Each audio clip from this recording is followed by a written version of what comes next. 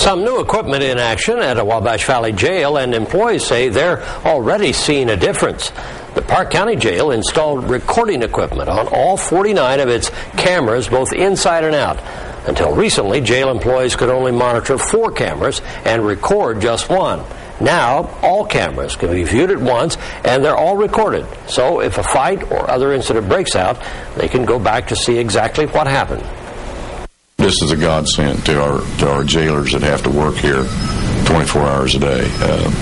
It's going to cut down on our behavior problems in the back, and we're just very grateful to County Council for it. The equipment cost about $13,000. Officials are not sure exactly how much recording space they have, but say video should be able to be stored for a month or more. Sheriff Esslinger says inmate behavior has already improved.